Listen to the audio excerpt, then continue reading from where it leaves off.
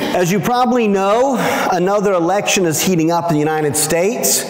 If you are not aware of this, God bless you. I want to get under the rock with you. When my brother moved to Australia, he was trying to figure out how to, be Australian, Mandy. Now, he didn't really want to do that, but he was trying to understand the Australian context and how to vote there. He is a citizen. And he found that every time he tried to talk about Australian politics, all the Aussies just wanted to talk about Trump and Obama and these things. And he was like, I want to know about Australian politics. But American politics tend to shape a lot of the discussion around the world, whether we like it or not. And as I said, it's another election heating up, although it kind of just feels like there's always an election in America. I'm not sure it's ever not happening. People aren't ever kind of campaigning. But sometimes I think the candidates are so focused on who they're against, they forget who they're for. They're supposed to be for the people, but it seems like so often the attacks are really between the candidates. It's like they're fighting a war against each other. And even then, the constituents, the voters, begin to think that they're against each other, and it's an us versus them. And it just becomes quite a figurative bloodbath. But I reflected on that as I was thinking about today's sermon, where Paul is telling them that your battle is not against flesh and blood. And I thought about the people in Ephesus. And you've seen this map every week. But there they are in Ephesus. They're in what we would call the Near East. This is not a term that they would have used. It's the Arab world, although it's touching on Europe. You know, Turkey is always trying to say they're Europe, but we all know they're kind of not. It's that in-between area, right?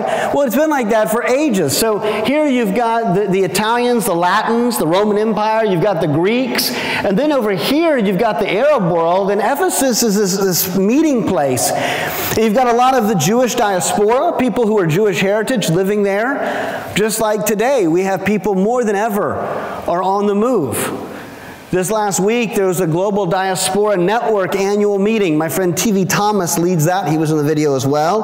Jakob, who's building the new community center and church in Hanoi, that we're helping out. We're going to be a part of that. He was in the video. He's speaking, though, as a key speaker there, because people on the move in international churches are completely linked. So we work a lot with the Global Diaspora Network. It's part of Lausanne. But as people are on the move, we have all of these diasporas. And so we have people, for example, we say there's more Norwegians in America than in Norway, right? That's the Norwegian diaspora. And if they're close enough linked to their heritage, they still at least know how to make good waffles, right? So there's certain pieces of that. Right? Samson would claim that your family is part of the Ugandan diaspora. Pamela and the kids, yes. You, we're not so sure. But this is the thing. Many of us are part of some kind of diaspora where we're living in a country that may not be where we're from. And so we adapt in the country, but we bring certain parts of our culture with us. And that was happening in Ephesus, not just with the Jewish population, but with different ones, with North Africa being right there. You've got Egyptians. You've got people with the Cypriots. You've got, all kinds of people are coming and melding together in these international churches, which is really what the first churches, many of them were international churches.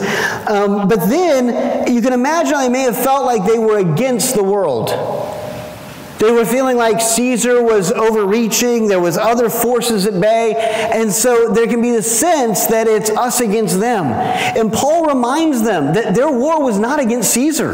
Their war was not against the local governor. Their war was not against the other immigrants that they were worried about taking their jobs or whatever. Their war was against a spiritual realm. And it's a reminder that we need today, because so often we too get focused on earthly things that are so lowly and so temporary that they're just not going to matter 50 years from now. A lot of the things we spend time on and argue about and fight about won't matter. But there are spiritual things going on that will have an impact on eternity. And so Paul wants them to get their attention right. And the devil, the enemy, would like nothing more than to distract us with fighting ourselves. The biggest thing that tears churches apart, sadly, is not attacks from the outside. It's not outside persecution. There's a number of countries where there's plenty of persecution going on, and yet still the leading cause of church splits is internal strife where Christians are fighting other Christians.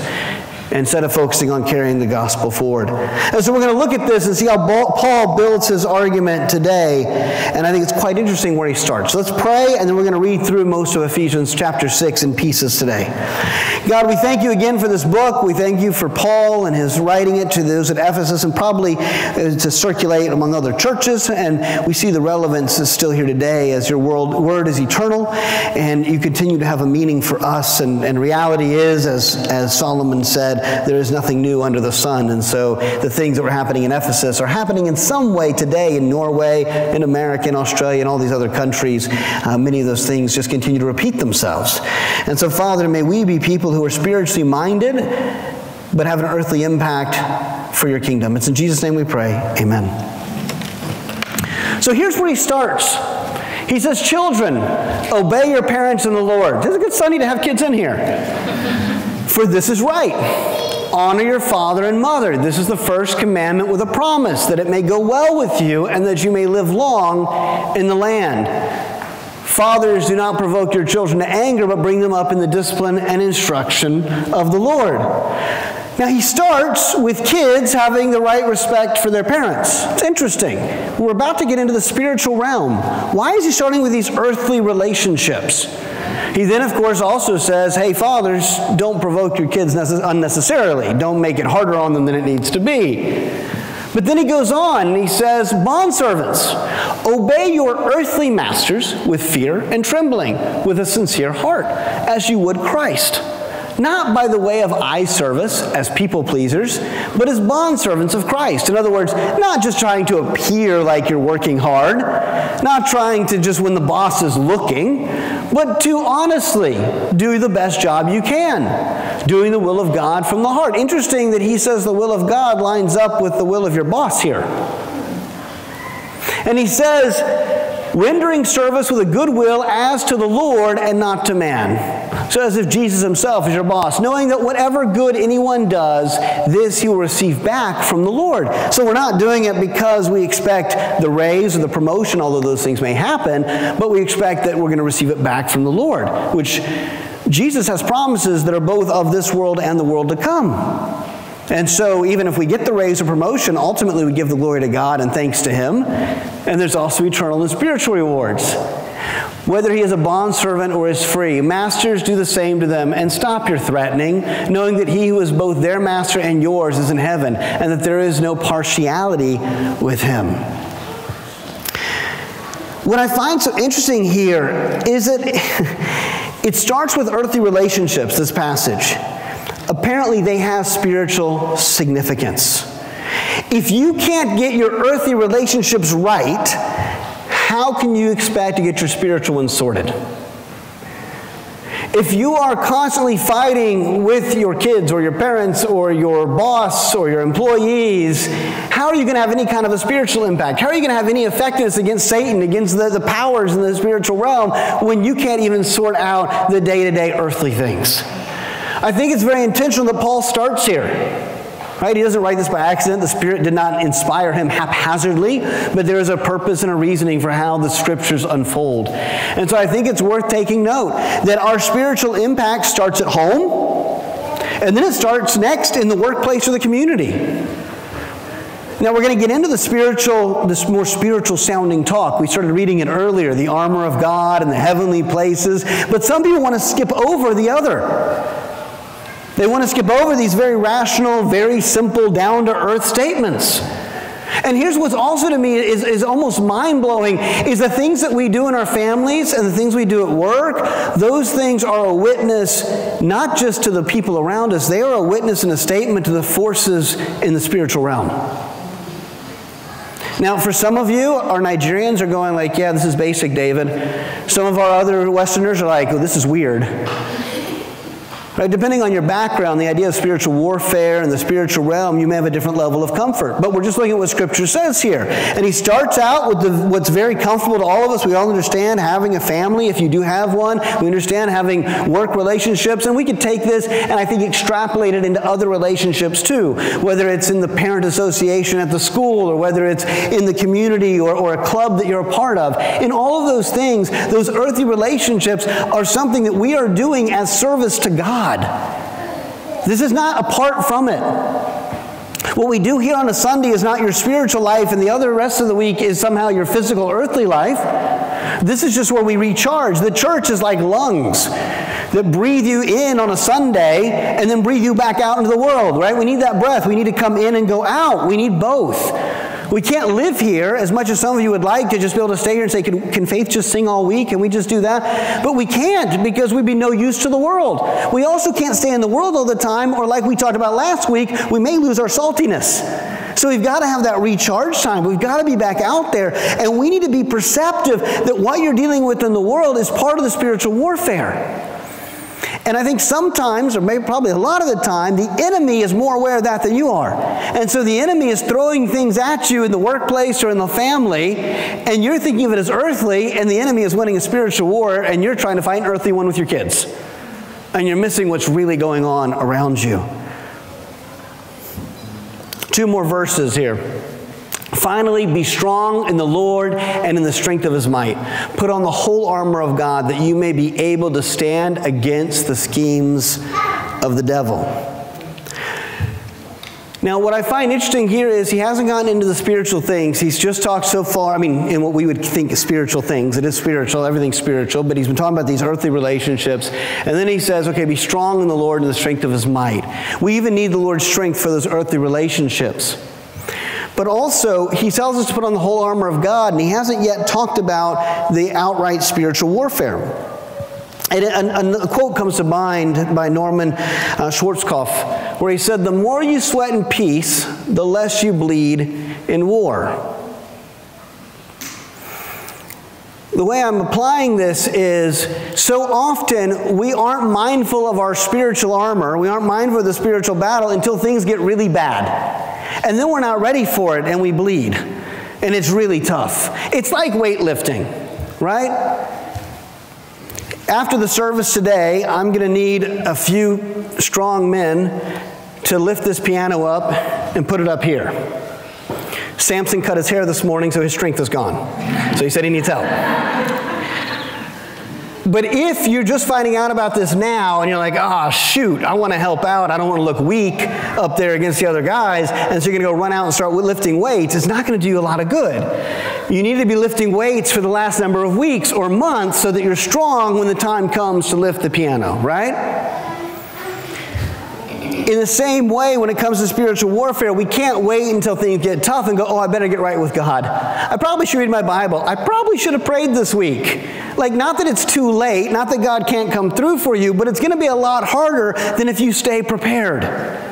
Because you don't know when the enemy's going to attack. You don't know when the enemy's going to attack you or your family or your friends or something else you're dealing with. And so you can't go be lax about it. You can't be lazy going, I don't think I need to work out this week spiritually. It's summer. Isn't the devil on summer break too? Or like, is the devil down like south because it's summer in Norway and so you're not supposed to be at work here? Like, no, we need to be ready to stand against those schemes of the devil. Now, schemes of the devil is an interesting a phrase, and we see different schemes throughout Scripture. As we've talked about many times here at our church, when you want to understand a spiritual principle, you always go back to the first time it comes up. So I'm going to actually not use those references, but go straight to Genesis. We see the serpent here saying to Eve, speaking of eating of the tree of the knowledge of good and evil that God said not to eat from, he said, you will not surely die. For God knows that when you eat of it, your eyes will be opened, and you will be like God, knowing good and evil. Now, what does it sound like? It sounds like the serpent is giving Eve exactly what she wants. As a matter of fact, it even kind of sounds like what God said. God said He was making people in His image, right? We're supposed to want to be like God. But the devil is offering a counterfeit experience, which is so often what the devil does. He offers something that looks like that of God, but is counterfeit. He can do that through religious practices. He can do that through offering things that you think you want. There's all kinds of ways the devil can be crafty and cunning. He's not always the destroyer of worlds. He's not always the one that's out there.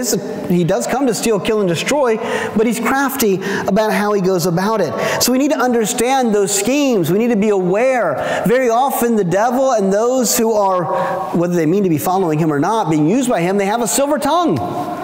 It sounds good. It sounds nice. On the other hand, we read in 2 Corinthians, on the same idea, 2 Corinthians, it says, and no wonder, for even Satan disguises himself as an angel of light. If you read more of 2 Corinthians 11, you'll see that Paul is talking about those who serve Satan, antichrists. Not what we call the Antichrist, but those who are against Christ, and that they also, like Satan, appear pleasing at times. Now, on the other hand, 1 Peter tells us, be sober-minded and be watchful. Your adversary, the devil, prowls around like a roaring lion seeking someone to devour. Resist him, firm in your faith, knowing that the same kinds of suffering are being experienced by your brotherhood throughout the world. And after you have suffered a little while, the God of all grace, who has called you to his eternal glory in Christ, will himself restore, confirm, strengthen, and establish you. To him be the dominion forever and ever. So here we have a promise of how God will strengthen us and keep us, but we see the idea of the devil as a roaring lion. And I think Satan is more cunning than we realize. Lars sent me a video this week of an event that happened in South Africa where a woman lost her child and couldn't find him, alerted the authorities. They found the child in a bag in a truck along with other children. The children were all saved, fortunately, but they were taken away for human sacrifices. A lot of people don't realize this is quite common, and it's not just South Africa. It's things we've run into in Nepal. We've run into this in South Asia. We've run into this across Africa. And so this is still happening. The devil is seeking out people to destroy. But it doesn't always look like that. That's not going to fly in Norway, and the devil knows how to adapt tactics to different places. But we also should not be unaware thinking that these things don't happen, not realizing the kind of sorcery, the kind of magic that still happens in many parts of the world. There are all kinds of things going on that you may not be aware of, but if you spend a little time, travel a little bit with me, and we'll find some of it. There's still animal sacrifices, blood drinking, all kinds of stuff that we come across, and it's demonic. And there are demonic forces that empower it. And there are demonic things that happen, spiritual things that are beyond what would happen in the natural realm. But again, if the devil gets you to not believe he exists and just to fight each other, well, then he's already won. Sun Tzu in The Art of War said, if you know the enemy and know yourself, you need not fear the results of 100 battles. Sun Tzu goes on, he says, if you know yourself, but not the enemy, for every victory gained, you will also suffer a defeat. If you know neither the enemy nor yourself, you will succumb in every battle. I bring this up because it's actually good advice for us that we need to know ourselves. And Ephesians has done a lot of establishing who are we in Christ. Who is Christ? How do we understand he who is the light? And we who have become light and salt in the earth. But we also need to understand the enemy. And Paul is doing this. He's outlined who we are, spent more time on that and who Christ is, because we don't need to focus on the devil. I've been with people, they focus so much time on Satan. I'm like, well, no. We have the victory, but we do need to be aware. We need to be aware of what's going on, and so it's important that we are conscious of it.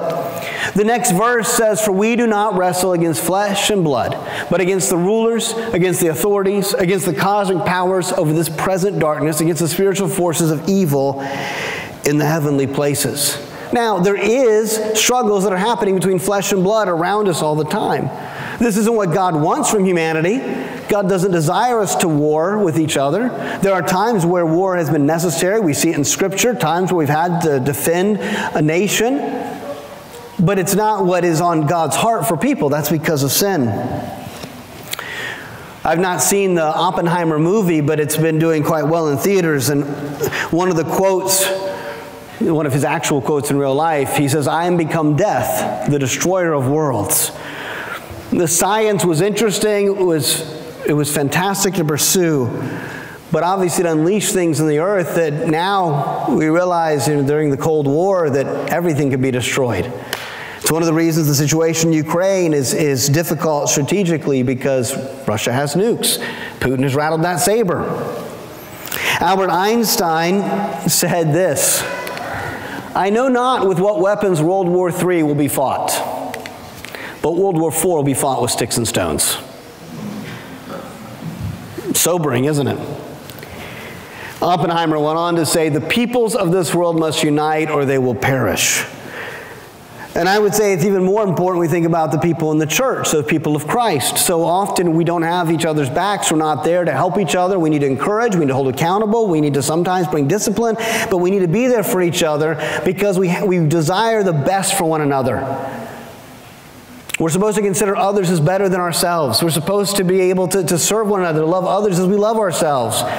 And so we need the same thing. Otherwise, when the devil creates division, then he's creating a winning strategy for himself because we do the fighting for him. Humanity, even those who are not believers, we should not ever see them as the enemy, whether they're terrorists, whether they're on a foreign army. Sometimes they may have to be fought as the enemy, but we should understand them as prisoners of war. I've been to Hanoi a couple of times, but this last year I got to go to the Hanoi Hilton, as it was called, where many of the prisoners of war were kept during what we call the Vietnam War, what they call the American War. But actually what struck me most was seeing the treatment of the Vietnamese prisoners under the French, because this was not a new prison built by the Vietnamese. This was used by the French as they colonized the Vietnamese to squelch political dissent.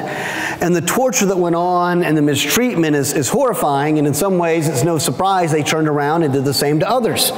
We have spiritual principles that apply here. The Bible says we love because God first loved us. We can also say the reverse is true. People who are abused often abuse others.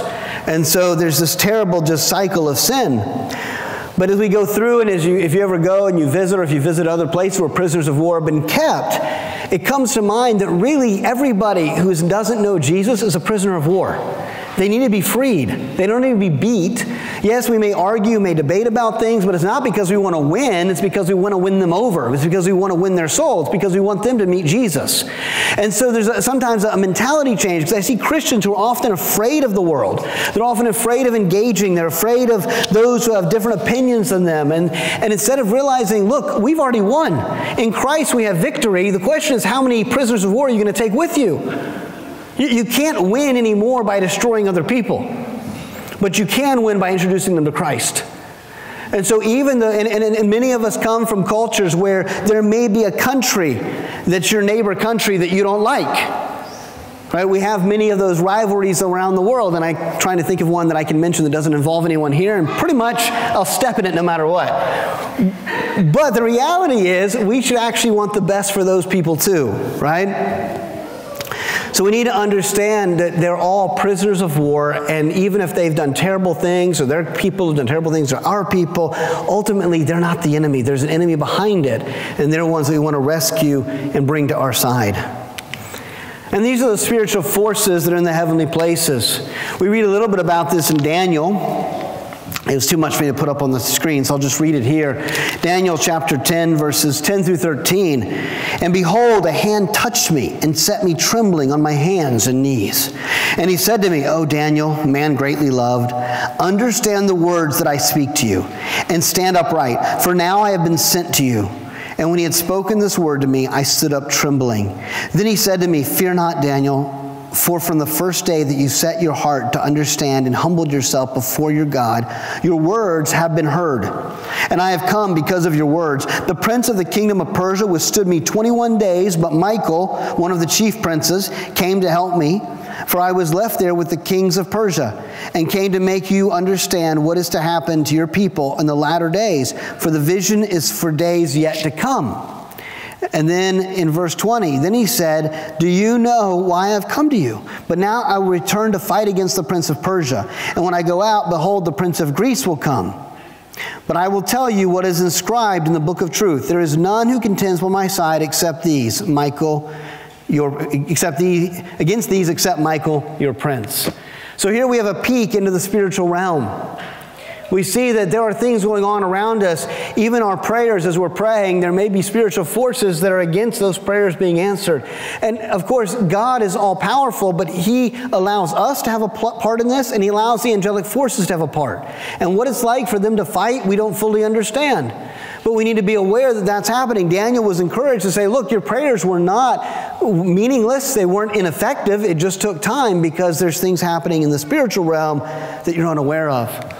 David understood this when he fought Goliath. He says to him, you come to me with a sword and with a spear and with a javelin, but I come to you in the name of the Lord of hosts, the God of the armies of Israel, whom you have defied. This day the Lord will deliver you into my hand, and I will strike you down and cut off your head. And I will give the dead bodies of the hosts of the Philistines this day to the birds of the air and to the wild beasts of the earth, that all the earth may know that there is a God in Israel, and that all this assembly may know that the Lord saves, not with sword and spear. For the battle is the Lord's, and he will give you into our hand. He understood there was more going on in the spiritual realm. It wasn't just about the battle that was happening on the field in front of him. And his goal was to make God known. Ephesians chapter 6, we continue. Therefore take up the whole armor of God, that you may be able to withstand in the evil day, and having done all, to stand firm. Stand, therefore, having fastened on the belt of truth, and having put on the breastplate of righteousness, and as shoes for your feet, having put on the readiness given by the gospel of peace. In all circumstances take up the shield of faith, with which you can extinguish all the flaming darts of the evil one, and take the helmet of salvation and the sword of the Spirit, which is the Word of God. Now, there's a lot of things we could say about this, and we could probably do a sermon on every single one of the pieces. And we're not going to do that today. There's just not time to go through the entire spiritual armor. But we see this idea of being equipped. We also see that in those verses, and so far that we've read in Ephesians, we've seen the word stand 3 times. The idea of standing firm. It's not telling us to charge ahead. It says to stand firm. We are standing at the edge of the kingdom as we bring the kingdom and the light to this world. The darkness will not overcome it. The gates of hell will not prevail against it. Fear would lead soldiers to run away. The armor that they were wearing, the breastplate, the shin guards, these things were on the front. If they ran away, they opened themselves to attack. We're being told to not fear. If we read in Joshua chapter 1, when Joshua was encouraged over and over, be strong and courageous. Where he would put his feet, God would give him. There's this idea of we stand. The battle is the Lord's, as David said, but we stand firm. You may have heard the idea through different quotes from different generals throughout history where they talk about don't shoot until you see the white of their eyes. Right? It's the standing firm as the enemy approaches. That actually was originated by a certain king, King Gustavus Adolphus, the father of modern warfare. And this is what he commanded his troops. And I guess in light of what I was preaching on, I have to give credit that he's Swedish. But he was the father of modern warfare, and in the 1600s, he commanded his troops. He said, never give fire till you can see your own image in the pupil of your enemy's eye. It takes great courage to stand and stand firm as you're about to be attacked. It's interesting as well that the sword is the only weapon that's mentioned.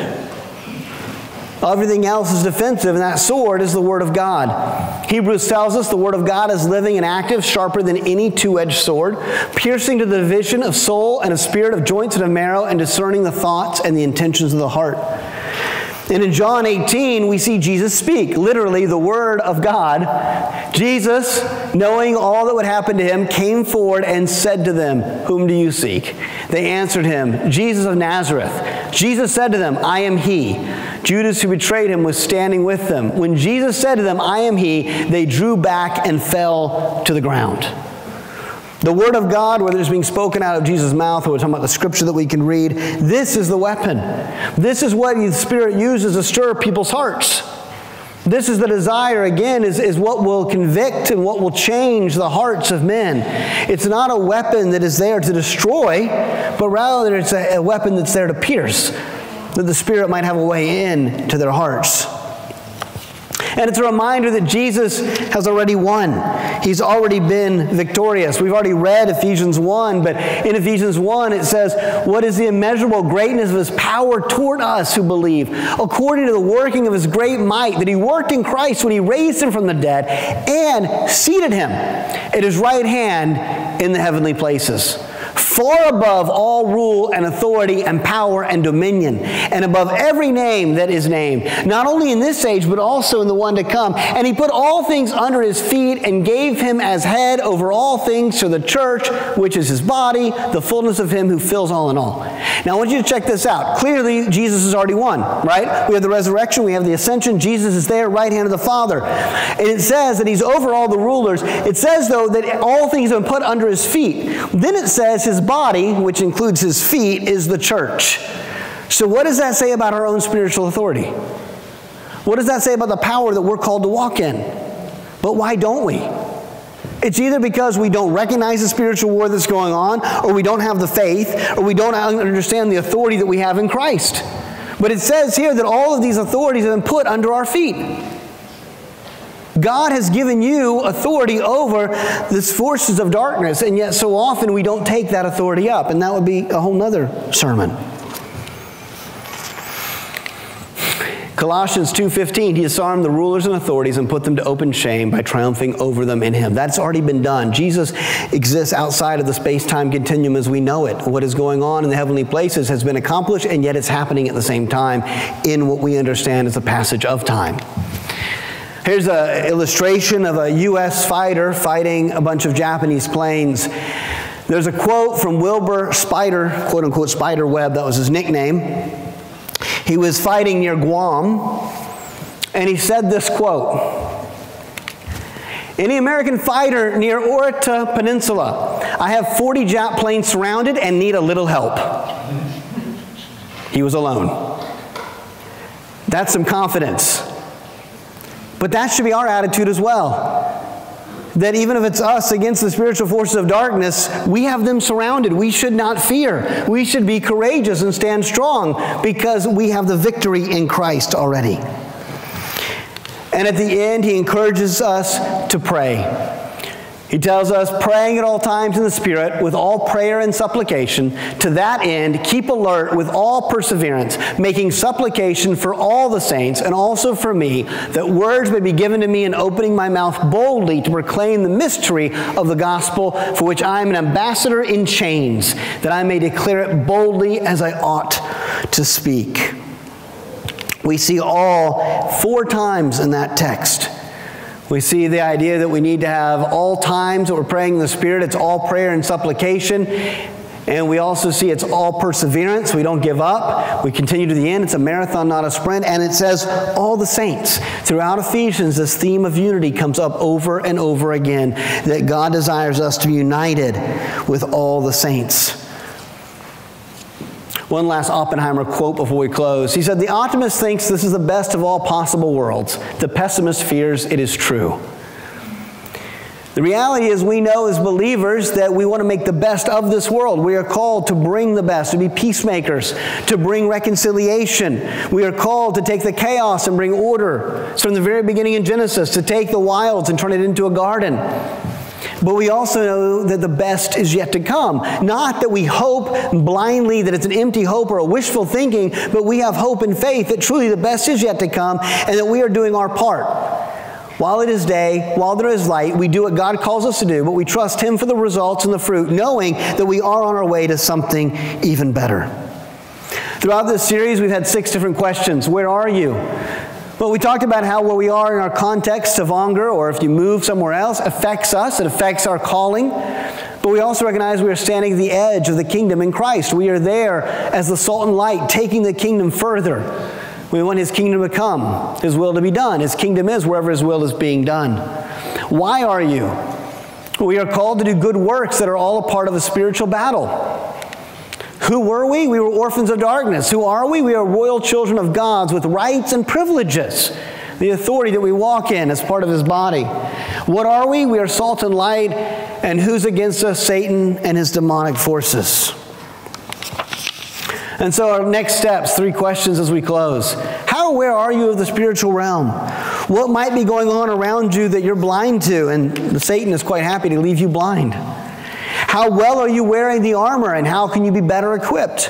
Now, we went through that passage very quickly, but I would encourage you, take time this week to read through it. Maybe read a commentary on those pieces of armor. There's a lot we could say about each piece and what Paul is telling us about these different aspects in our life. And then I would just close with the last question, which was where we ended there in that passage. Are you faithful in your prayer life? I mean, Paul makes a big point about praying for all the saints. Now, that's a lot of saints. How are you doing praying for your family? How are you doing praying for your church family? How are you doing praying for leaders at our church? Like, let's just start there. How faithful are you in your prayer life, and how can maybe you improve there? Because that's one of the places, both the human relationships, which I probably should have put up here as well, that we started with. That's a great place to start. How are you bringing glory to God? How are you sorting those out appropriately under Christ? But then also a next place to start in your spiritual warfare is your prayer life. And it reminds you of the C.S. Lewis quote, where C.S. Lewis said, I pray not that I might change God, I pray that God might change me. How are we going to be aware of the spiritual battle around us if we're not tuned into the Spirit? So that's where it starts. It starts with a recognition of the spiritual realm. And so I encourage you to take these on, at least choose one of these to say, let me focus on that this week. How can I improve in that area so I can be more fit? Like we said earlier, the more you sweat in peacetime, maybe things are a struggle for you right now, or maybe things are good. But if they are good, don't let that make you lazy. Sweat during that time so that you can be ready for whatever is coming, because there will be challenges that come in your life. Let's pray as the team comes back up for a final song of response. God, we thank you that you have won the war. You've won the battle. And so what you've called us to is not that we have to fight in our own strength, but we fight in your strength. We just take on the authority you've given us as your ambassadors, as your children. Father, help us to be aware of the spiritual war that's around us. Help us to not be lulled into a lethargy that we're too comfortable because we don't see it around us in Norway, where things can seem so comfortable at times. And yet there is a spiritual war raging even right here around us in Stavanger. God, may we be your warriors of light. May we be bringing light into the darkness and piercing that darkness, Father. And may we be using your word that there might be a place for your Spirit to get into the hearts of men and women around us, that more might come to know you. We pray this in Jesus' mighty name. Amen.